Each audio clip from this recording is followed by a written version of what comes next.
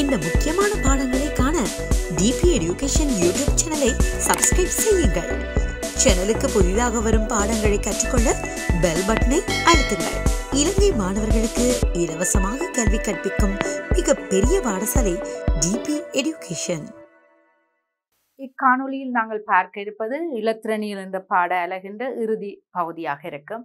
அந்த வகையில் இது மேலதிகமான பயிற்சிகள் 17 டிரான்சிஸ்டரை கோடலுறச் செய்தலை விளக்குக. உங்களுக்கு தெரிய வேண்டும், டிரான்சிஸ்டர் தொலைப்பட வேண்டுமென்றால் அதன் முடிவிடங்களில் சரியான அழுத்தத்தை வழங்குதெல்லாம் டிரான்சிஸ்டர் கோடலுறச் செய்தல் எனப்படும்.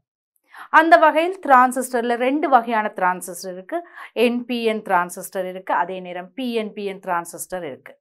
அந்த வகையில் என்பிஎன் டிரான்சிஸ்டரில் நீங்கள் பார்த்துருப்பீங்க, உங்களுக்கு தெரியணும் சேகரிப்பான், அதே நேரம் எமிட்டர், அதாவது காலி மற்றும் அடி என்பன காணப்படுகிறது.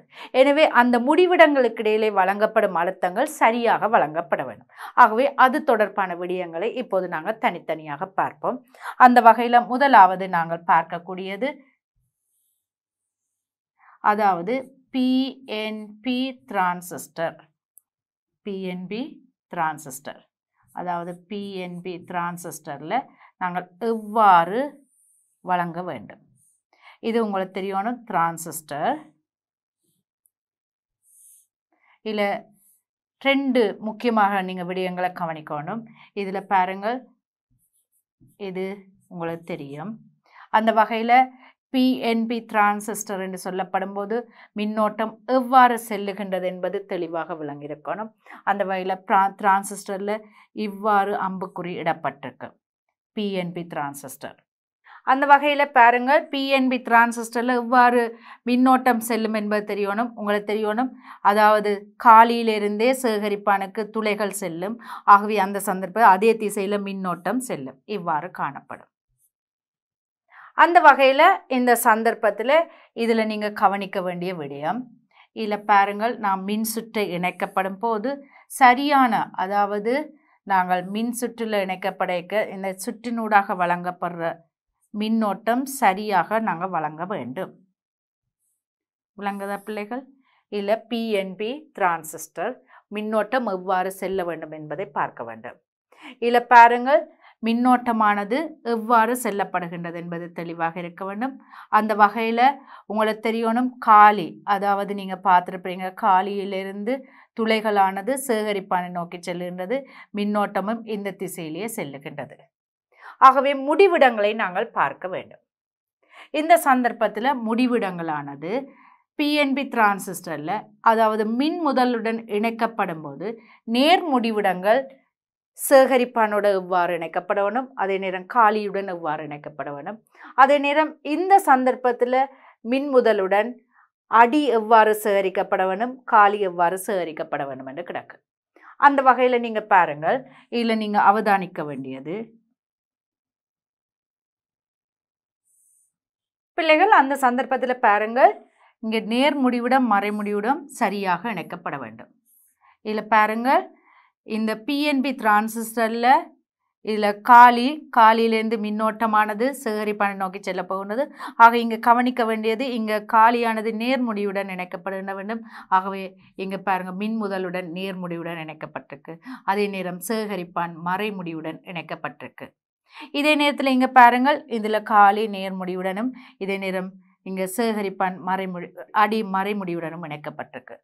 இங்கே கவனிக்க வேண்டிய விடயம், இந்த 2 சந்தர்ப்பத்திலையும் பாருங்கள், இந்த மின் சுற்றில், அதாவது அடியினூடாக செல்லும் மின்னழுத்த வேறுபாடு சேகரிப்பானில் இருக்கிற மின்னழுத்த வேறுபாட்டிலும் சிறிதாக குறைந்த பெருமானமாக இருக்க வேண்டும். ஆகவே இப்போது பாருங்கள், இந்த சந்தர்ப்பத்தில் என்ன நடைபெறுகின்றது என்பது, அதாவது பிஎன்பி டிரான்சிஸ்டரில்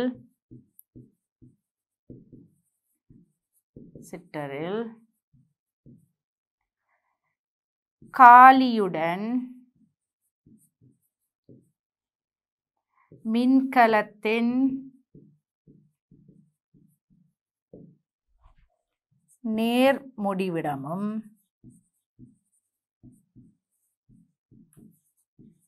சேகரிப்பான் மின்கலத்தின் மறைமுடிவுடன் இணைக்கப்பட வேண்டும். முடிவுடனும் இணைக்கப்பட வேண்டும்.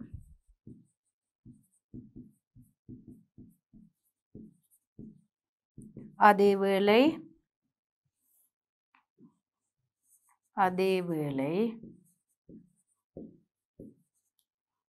மின்கலத்தின் மறைமுடிவுடன்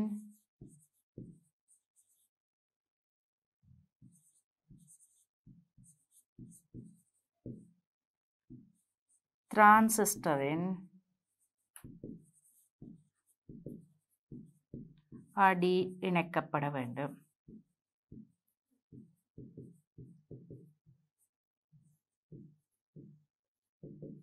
இதை நீங்க பார்த்திருப்பீங்க. PNP டிரான்சிஸ்டரில் எவ்வாறு இணைக்கப்பட வேண்டும் என்பது தெளிவாக விளங்கணும். ஏன் உங்களுக்கு தெரியணும், PNP டிரான்சிஸ்டரில் காலியிலேருந்து மின்னோட்டமானது எங்கே செல்லுகின்றது பிள்ளைகள்? சேகரிப்பானில் செல்லுகிறது. எனவே இங்கே மின்னோட்டம் முன்முக கோடலில் இணைக்கப்பட வேண்டும். அந்த வகையில் பாருங்கள், அந்த மின்முதலுடன் இவை முன்முக கோடலில் இணைக்கப்பட்டிருக்கு. அதே நேரம் பாருங்கள், இங்கே பாருங்கள், அடியும் சேகரிப்பானும் பின்முக கோடலில் இணைக்கப்பட்டிருக்கு. ஆக இங்கே பாருங்கள், இந்த சந்தர்ப்பத்தில் அடி மற்றும் சேகரிப்பான்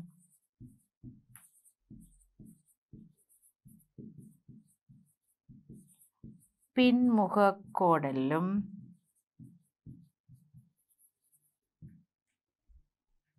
அடி மற்றும் சேகரிப்பான் பின்முக கோடலும், அதே நேரத்தில் சேகரிப்பான் காலி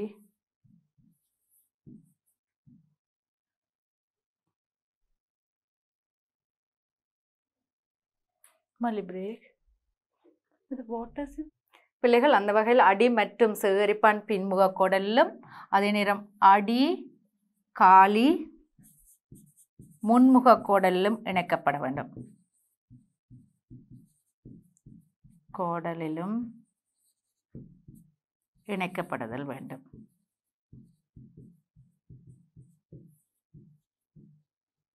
இதே நேரம் இன்னொரு விடயம் பிள்ளைகள் உங்களுக்கு தெரிய வேண்டும். அதாவது சேகரிப்பானுக்கும் காலிக்கும் இடையில மின்னழுத்த வேறுபாடு இருக்க வேண்டும். அதே நேரம் C மற்றும் E இடையில் மின்னழுத்த வேறுபாடு இருத்தல் வேண்டும். மின்னழுத்த வேறுபாடு இருக்க வேண்டும்.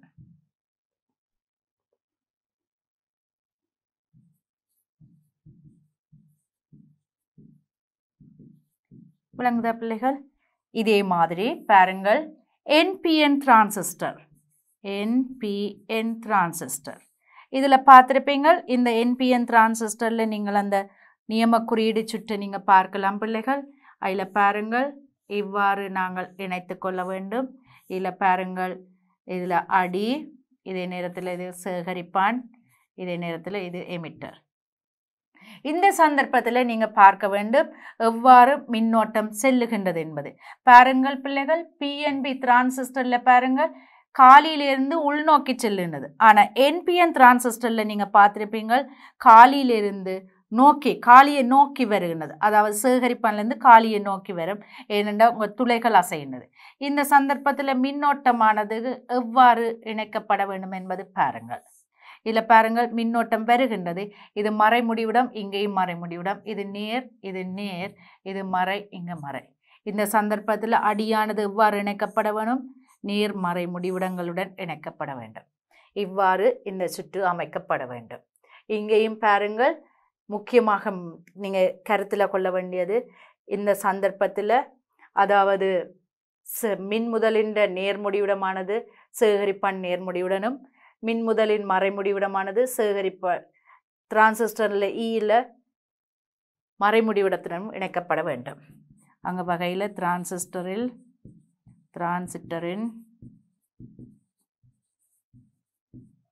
C ஆனது மின்கலத்தின் நேர் முடிவுடனும்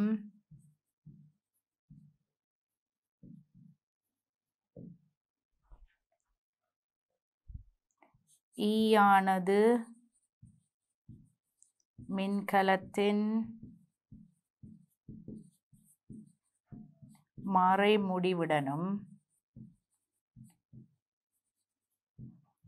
இணைக்கப்பட வேண்டும்.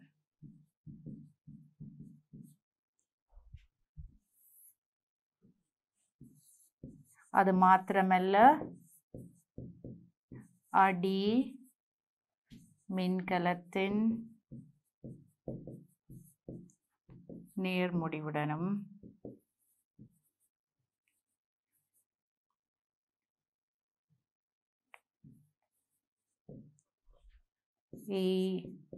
மறைமுடிவுடனும் இணைக்கப்பட வேண்டும்.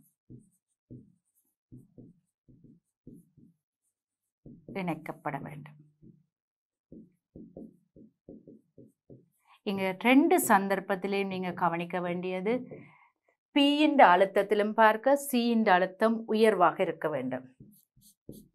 இரு சந்தர்ப்பத்திலும்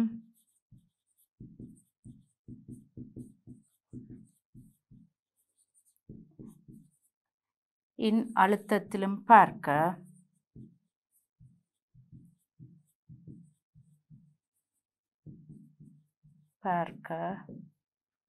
C யின் அழுத்தம்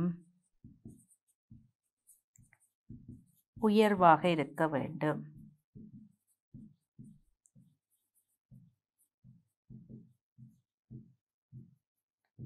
பிள்ளைகள், அதாவது டிரான்சிஸ்டர் கோடலுறச் செய்தல் என்பது, அதாவது டிரான்சிஸ்டரில் தொழிற்பாடானது சரியாக நிகழ்வதற்கு அதன் மின்னழுத்தமானது சரியான முறையில் வழங்கப்பட வேண்டும். அந்த வகையில் PN டிரான்சிஸ்டர், அதாவது PNP டிரான்சிஸ்டர் மற்றும் NPN டிரான்சிஸ்டரில் எவ்வாறு இணைக்கப்பட வேண்டும் என்பது இந்த பகுதியில் விளங்கப்படுத்தப்பட்டிருக்கு. இப்போது நாங்கள் அடுத்த வினாவுக்கு எவ்வாறு விடையளிப்பது என்பதை பார்ப்போம். அந்த வகையில் மேலதிக பயிற்சி 18. ஒரு மாணவன் குழு டிரான்சிஸ்டரை பயன்படுத்தி பின்வரும் சுற்றை ஒழுங்குபடுத்தினார்கள். இதற்கு மேலதிகமாக கேள்மீடுடன் பிறப்பாக்கியும் ஒலிபெருக்கியும் இவ்வரிப்படத்தில் இணைக்கப்பட வேண்டியுள்ளது. கேள்மீடுடன் பிறப்பாக்கி மற்றும் ஒலிபெருக்கி, அதாவது கேள்மீடுடன் பிறப்பாக்கி என்பது உங்களுக்கு தெரியணும், ஒரு சிறிய ஒலியை எழுப்பப்படுகிறது. அதனூடாக ஒலிபெருக்கியினூடாக பெரிய ஒலி ஒன்றை நாங்கள் பெற முடியும். இங்கே சமிக்க விரியலாக்கியாக நாங்கள் இந்த டிரான்சிஸ்டரை பயன்படுத்தக்கூடியதாக இருக்கின்றது.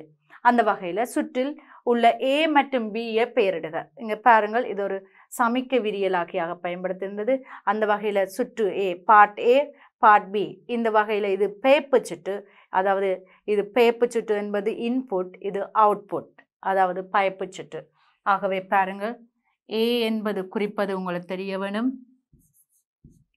A குறிப்பது பெயப்பு சுற்று, பெயப்பு சுற்று. அதே நேரம் B குறிப்பது பயப்பு சுற்று.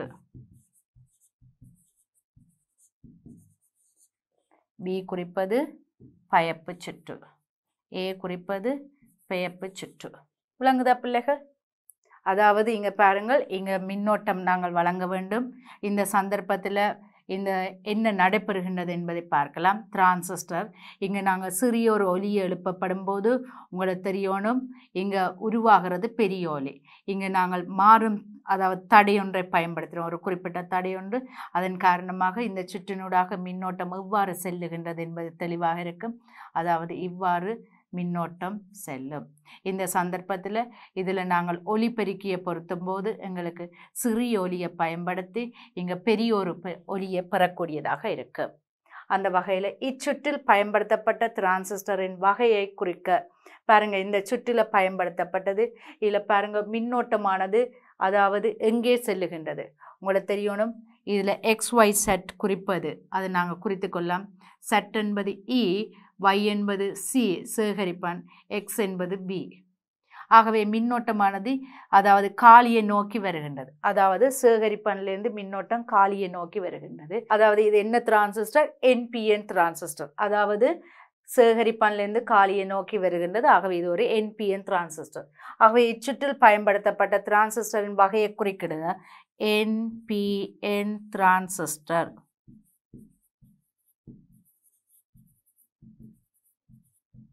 விளங்குதா பிள்ளைகள்? இந்த அம்புக்குறி உங்களுக்கு தெளிவாக விளங்கணும். அதாவது காலியை நோக்கி மின்னோட்டம் வருகின்றது. ஆகவே NPN டிரான்சிஸ்டர். இப்போது நாங்கள் அடுத்த வினாவுக்கு எவ்வாறு விடையளிப்பது என்பதை பார்ப்போம். அந்த வகையில் மூன்றாவது டிரான்சிஸ்டரின் முடிவிடங்களை இனங்காண்க. அந்த வகையில் உங்களுக்கு தெரியணும் இந்த மின்னோட்டமானது எங்கே வருகின்றது பாருங்கள், காலியை நோக்கி வருகின்றது. ஆகவே இது காலியை நோக்கி வருகின்ற மின்னோட்டம் E. அதே நேரம் இங்கே பாருங்கள் அதற்கு எதிராக இருப்பது C. அதாவது காலியை நோக்கி ஏற்றக்காவில் காலியிலிருந்து ஏற்றக்காவியில் C நோக்கி செல்லும். ஆகவே Y C இருக்கும். அதே நேரம் X என்பது B ஆக இருக்கும். ஆகவே இங்கே பாருங்கள் X என்பது அடி, அதாவது B, Y என்பது சேகரிப்பான், அதாவது C. அதே நேரம் பாருங்கள் Z என்பது காலி, அதாவது ஏற்றங்களை காலுகின்றது. ஆகவே அது எமிட்டர் E. Tயின் தொழிற்பாடு என்ன பிள்ளைகள்? உங்களுக்கு தெரியணும் Tயின் தொழிற்பாடு, அதாவது இந்த சுற்றினூடாக பாய் மின்னோட்டத்தை சீராக பேணுவதற்கு, அதாவது ஒரு குறிப்பிட்ட அளவு மின்னோட்டம் பாய்வதற்காக இங்கே தடையாக நாங்கள் பயன்படுத்துகிறோம். இது ஒரு ஒரு தடை, அதாவது சுற்றினூடாக பாயும் மின்னோட்டத்தை நாங்கள் கட்டுப்படுத்தல், அதாவது குறித்த மின்னோட்டம் பாய்வதற்கு பயன்படுத்தப்படுகின்றது. ஆகவே T ஒரு தடை. இது சுற்றினூடாக பாயும்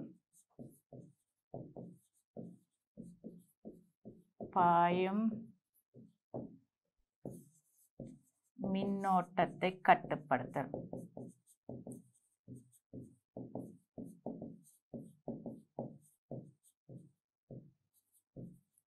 விளங்குதா பிள்ளைகள்? T என்பது ஒரு தடை. அதே நேரம் இங்கே இருக்கிறது கொள்ளளவு. விளங்குதா பிள்ளைகள்?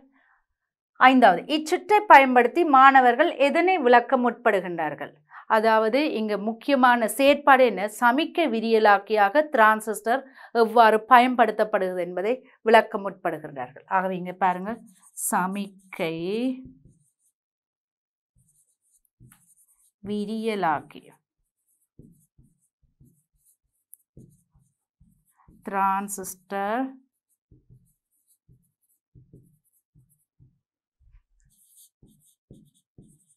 தொழிற்படுவதை விளக்க முற்படுகிறார்கள்.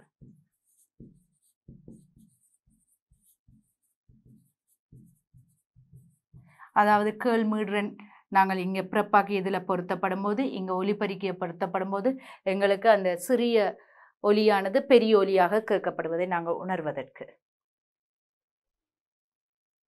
அதே நேரம் அடுத்ததாக பாருங்க, ஆறாவது, சுற்றின் எந்த முடிவிடத்தில் கேள்மீடுரன் பிறப்பாக்கி இணைக்கப்பட வேண்டும்? உங்களுக்கு தெரியணும், கேள்மீடுரன் பிறப்பாக்கி என்பது சிறிய ஒலியை உருவாக்குகிறது. அந்த வகையில் பாருங்கள், PQ, அந்த PQ பகுதியில் நாங்கள் பொருத்தப்பட வேண்டும். அதுதான் எங்களுக்கு பெரிய ஒலியாக, அதாவது RXயில் நாங்கள் ஒலிபெருக்கியில் பொருத்தப்படும் போது, RSயில் ஒலிபெருக்கியை பொருத்தப்படும் போது பெரிய ஒலியாக கேட்க முடியும்.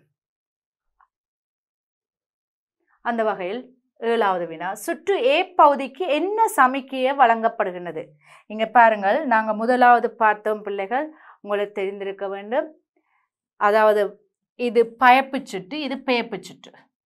அதாவது நாங்கள் பார்ட் A என்பது பேப்பு சுற்று இன்புட், பார்ட் B பயப்பு சுற்று. இங்கே கேள்மீடுரன் நெல்லியை நாங்கள், அதாவது ஒலிபரப்பாக்கியை நாங்கள் பயன்படுத்திக்க இங்கே ஒலிபெருக்கியில் பெரிய ஒலி கேட்கப்படுகின்றது. ஆகவே இங்கே பாருங்கள், சுற்றின் A பகுதிக்கு என்ன சமிக்கை வழங்கப்படுகின்றது?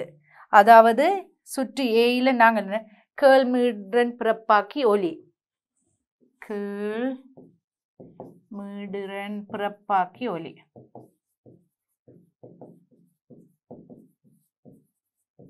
ஒலி வழங்கப்படுகின்றது.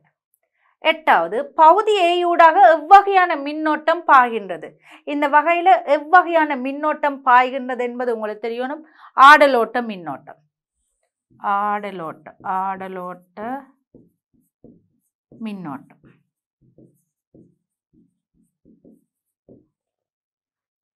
இதே நேரம் ஒன்பதாவது, சமிக்கை விரியலாக்கலில் ஒலிபெருக்கி எந்த புள்ளிகளுக்கு இடையில் இணைக்கப்பட வேண்டும்?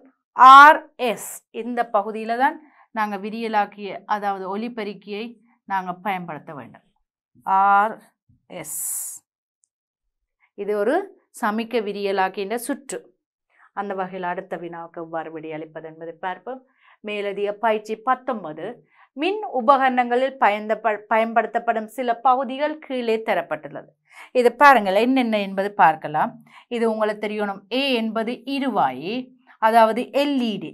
ஏ என்பது இருவாயுங்களை பாருங்கள். அந்த முடிவிடங்கள் 2ல் ஒன்று நீளமானதும் ஒன்று கட்டையானதுமாக இருக்கு, குறுகியதாகும். ஆகவே இது ஒரு எல்இடி. இது பாருங்க 3 முடிவிடங்கள் இருக்கின்றது. எனவே இது ஒரு டிரான்சிஸ்டர்.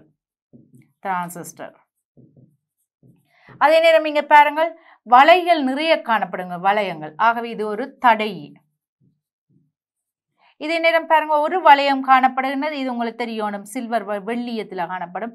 ஆகவே இது ஒரு உங்களுக்கு தெரியணும் என்னவாக காணப்படுகின்றது, முக்கியமாக இருவாய்.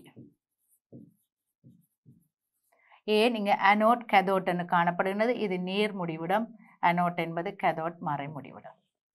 அந்த வகையில் ஏயிலிருந்து டி கூறுகளை பெயரிடுக. ஏ எல்இடி ஒளிகாலும் இருவாயி, பி டிரான்சிஸ்டர் 3 முனைகள் காணப்படுகின்ற முடிவிடங்கள். அதே நேரம் சி தடை, அங்கே வளையல் காணப்படுகின்ற வளையங்கள். அதே நேரம் டி இருவாயி, அதாவது சந்தி இருவாயாக காணப்படும். இதே நேரத்தில் 2வது வினா, டியூடாக எத்திசையில் மின்னோட்டம் பாய்கின்றது. டியூடாக என்பது உங்களுக்கு தெரியணும் அனோட், கேதோட் தரப்பட்டிருக்கு ஏ கே. எனவே இந்த திசையினூடாகத்தான் மின்னோட்டம் பாயும். அதை நீங்கள் குறியீட்டில் பார்க்கும்போது இந்த திசையூடாக மின்னோட்டம் பாயும். அதாவது இது அனோட், இது கேதோட். எனவே இந்த திசையினூடாக மின்னோட்டம் பாயும். அனோட்லேருந்து கேதோட்டை நோக்கி மின்னோட்டம் பாயும். விளங்குதா பிள்ளைகள்? இப்போது நாங்கள் அடுத்த வினாவுக்கு எவ்வாறு விடையளிப்பது என்பதை பார்ப்போம். அந்த வகையில் பாருங்கள், ஒரு பியில் 3 முடிவிடங்கள் உள்ளன. அவற்றை பெயரிடுக. அது உங்களுக்கு தெரியும். 3 முடிவிடங்கள் காலி, அது இ என்று குறிப்பிடுவோம். அதே நேரம் அடி, அதை பி என குறிப்பிடுவோம். அதே நேரம் சேகரிப்பான்,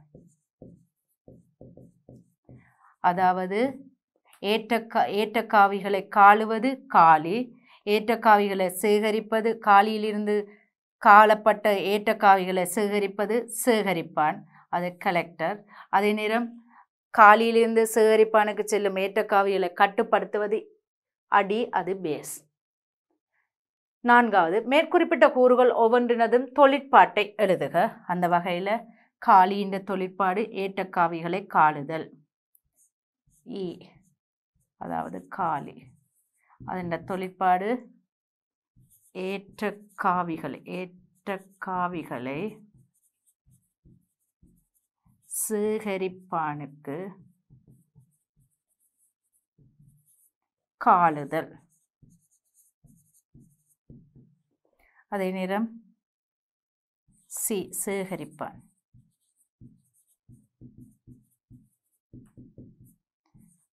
காலியினால் காவப்பட்ட, காலியால் காலப்பட்ட ஏற்றக்காவிகளை சேகரித்தல்.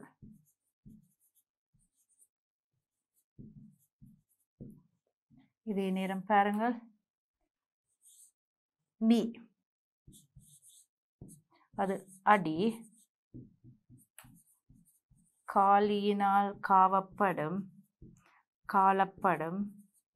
காலியினால் காலப்படும் ஏற்றக்காவிகளை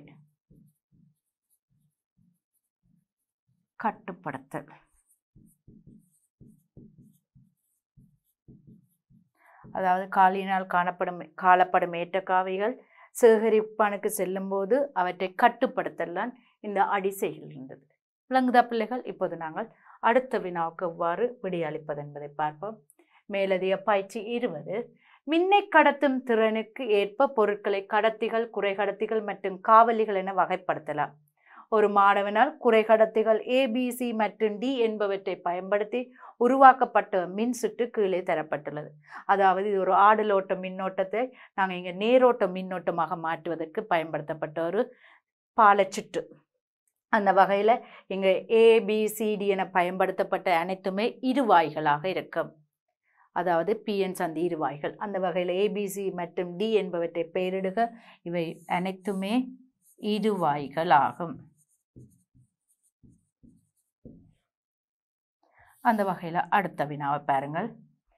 பெயர்ப்பு சுற்றுக்கு வழங்கப்பட்ட ஆடலோட்ட மின்னோட்டம் JA திசையில் செல்லும் போது முன்முக கோடலில் இணைக்கப்பட்ட இருவாய்களை பெயரிடுக. பாருங்கள், JA திசையில் செல்லும் போது பெயர்ப்பு சுற்று இது உங்களுக்கு தெரியும், ஆடலோட்ட மின்னோட்டம்.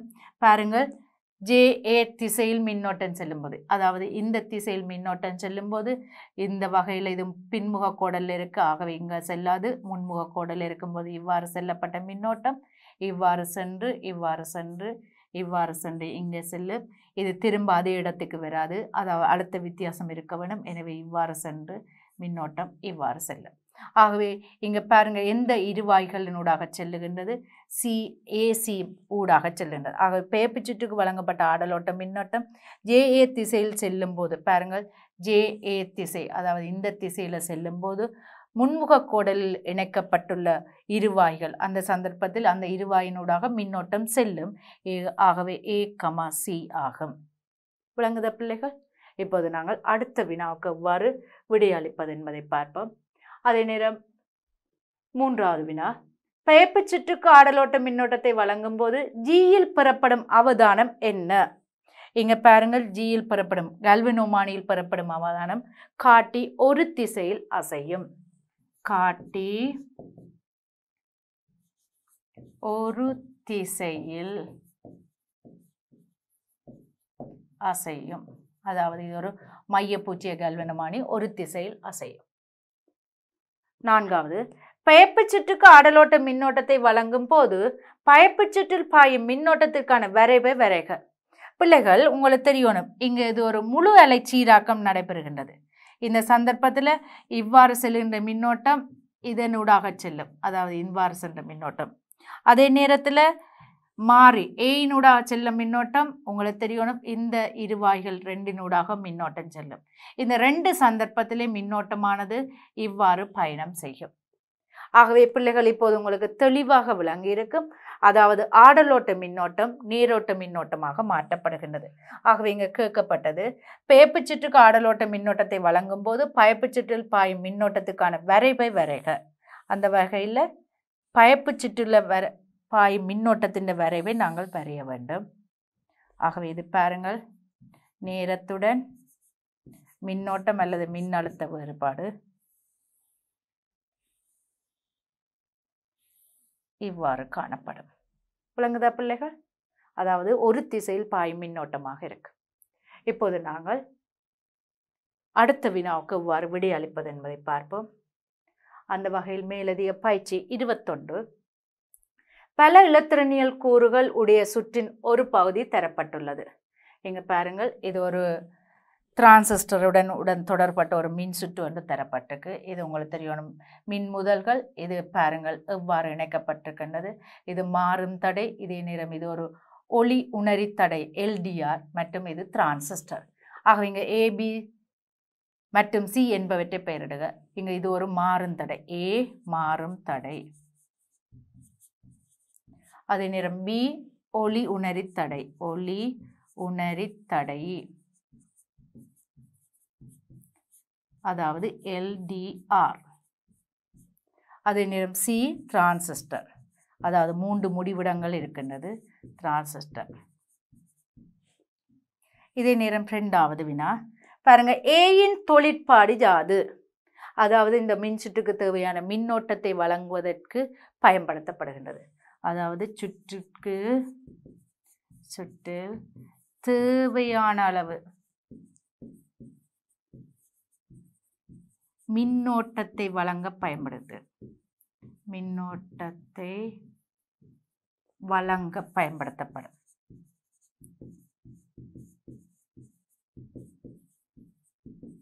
ஏன் இது ஒரு மாறும் தடை. அதன் காரணமாக தேவையான அளவு மின்னோட்டத்தை பெறுவதற்கு இங்கே ஏயின் பயன்படுத்தப்படுகின்றது. மேற்குறிப்பிட்ட சுற்றின் தொழிற்பாடு யாது? அதாவது இங்கே பாருங்கள், இதில் என்ன நடைபெறுகின்றது. இங்கே மாறும் தடை நாங்கள் பயன்படுத்துகின்றோம். மேற்குறிப்பிட்ட சுற்றில் ஒளி உணரி தடை பயன்படுத்துகிறோம். அதாவது இது ஒரு ஆளியாக, இலத்திரனியல் ஆளியாக தொழிற்படுவதற்கு பயன்படுத்தப்படும். ஏன்? இருளுள்ள போது தடை கூடும், எனவே இந்த சுற்றினூடாக மின்னோட்டம் பாயாது. அதே நேரம் ஒளி உள்ள போது, பகல் வேளைகளில் சூரிய ஒளி உள்ள போது இங்கே என்ன நடைபெறுகின்றது? தடை குறைகின்றது, இந்த சுற்றினூடாக மின்னோட்டம் பாயும். எனவே இங்கே என்ன நடைபெறுகின்றது? ஒரு இலத்திரனியல் ஆளியாக தொழிற்படுகின்றது. இலத்திரனியல் ஆளியாக தொழிற்படல்.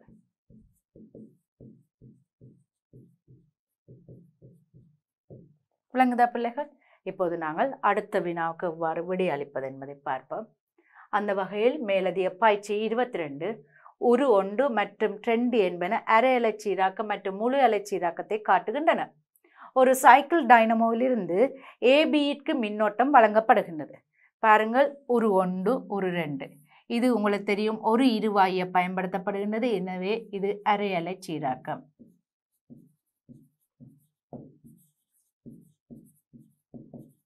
இதே நேரம் இங்கே பாருங்கள், 4 இருவாய்கள், அதாவது பாலச்சுட்டாக பயன்படுத்துகின்றோம்.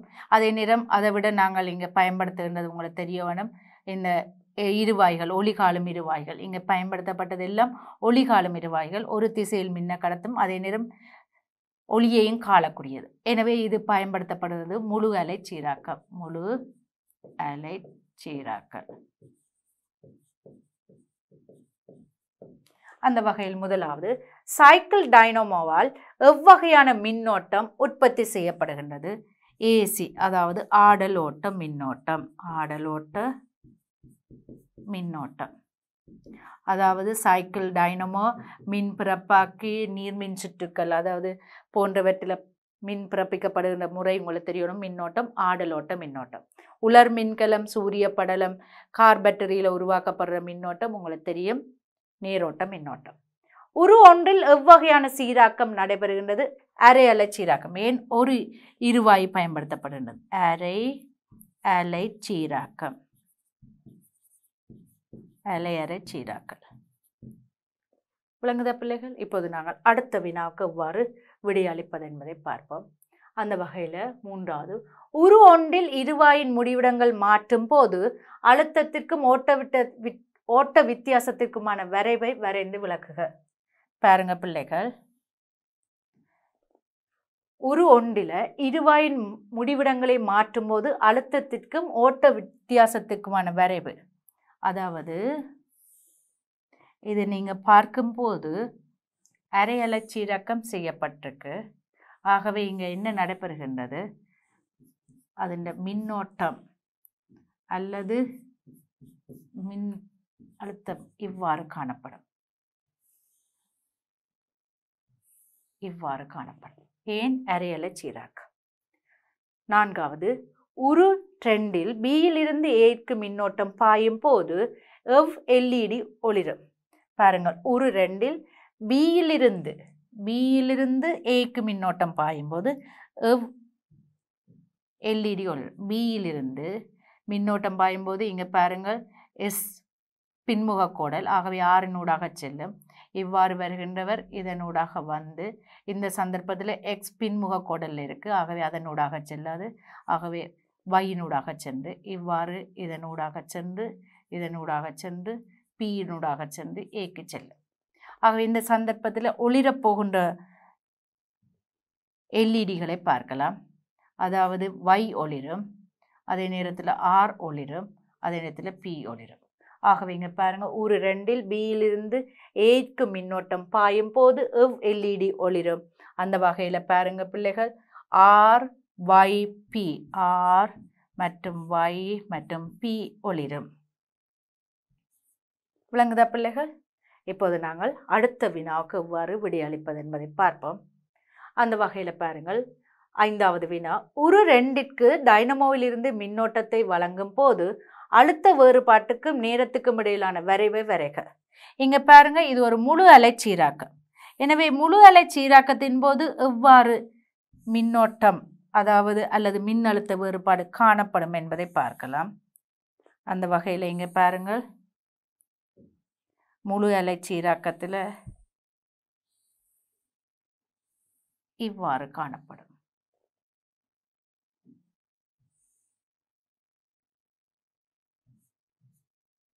அதாவது நேரத்துடன் இல்ல அழுத்தம் இவ்வாறு காணப்படும். ஏன் இங்க முழு அலை சீராக்கம் நடைபெற்றிருக்கு. விளங்குதா பிள்ளைகள்? அந்த வகையில ஒரு திசையில மின்னோட்டம் பாயும்.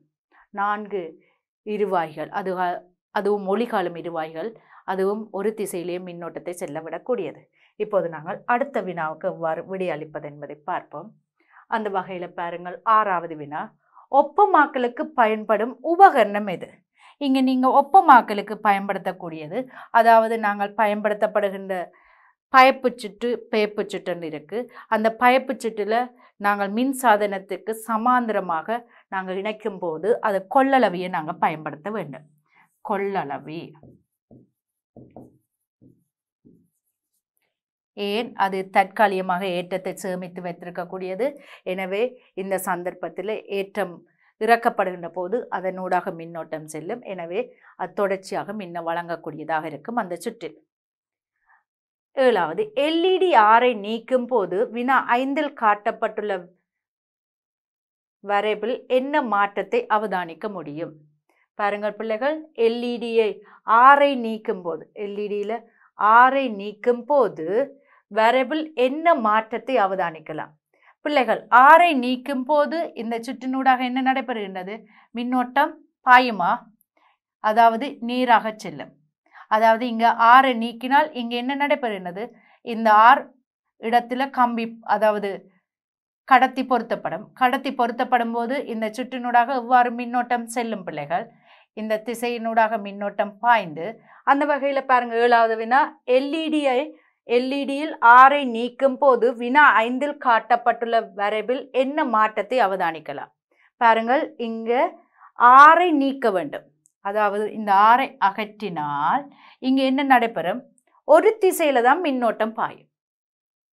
அதாவது நீங்க பாருங்கள், இந்த சந்தர்ப்பத்தில் அதாவது PRY தொழிற்படாது. PRY தொழிற்படாது. இதே நேரத்தில் மற்ற, அதாவது ஏனூடாக செல்கின்ற மின்னோட்டம் கியூனூடாக பாய்ந்து, அதே நேரத்தில் கியூனூடாக வருகின்றது, வைனூடாக வந்து அதே நேரத்தில் என்ன நடைபெறுகின்றது? எஸ்ஸினூடாக சென்று பிக்கு செல்லும். ஆகவே இங்க அந்த வேற என்ன மாற்றம் அவதானிக்க முடியலாம் என்றால் அரையலை சீராக்கம் தான் நடைபெறும். ஆகவே இங்க பாருங்க பிள்ளைகள், இந்த சந்தர்ப்பத்தில் அவதானிக்க முடியும். என்ன அவதானிக்க முடியும்? அரையலை சீராக்கம் அவதானிக்க முடியும். அந்த வகையில் அதாவது QSY தான் ஒளிரும். இவ்வாறு தான் தொழிற்படும். இது T, இது VOI. அந்த வகையில் இங்கே ஒளிரக்கூடியது நீங்கள் பார்த்துருப்பீங்க, QY மற்றும் S ஒளிரும். அதாவது மற்ற எல்இடிகள் ஒளிராது. விளங்குதா பிள்ளைகள்? இதுவரை நாங்கள் பார்த்தது உங்களுடைய பாடப்புத்தகத்தில் உள்ள இலத்திரனியல் என்ற பாடத்தில் அதனுடைய விளக்கங்கள் மற்றும் செயற்பாடினூடான விளக்கங்கள், அதே நேரத்தில் மேலதிகமான பயிற்சிகள் என்பவற்றுக்கு எவ்வாறு விடையளிப்பது என்பதை விளக்கமாகவும் விரிவாகவும் பார்த்தோம். இன்னொரு புதிய அலகுடன் சந்திக்கும் வரை நன்றி, வணக்கம். இந்த முக்கியமான பாடங்களை காண டிபி எடுகேஷன் யூடியூப் சேனலை சப்ஸ்கிரைப் செய்யுங்கள். சேனலுக்கு புதிதாக வரும் பாடங்களை கற்றுக்கொள்ள பெல் பட்டனை அழுத்துங்கள். இலங்கை மாணவர்களுக்கு இலவசமாக கல்வி கற்பிக்கும் மிகப்பெரிய பாடசாலை டிபி எடுகேஷன்.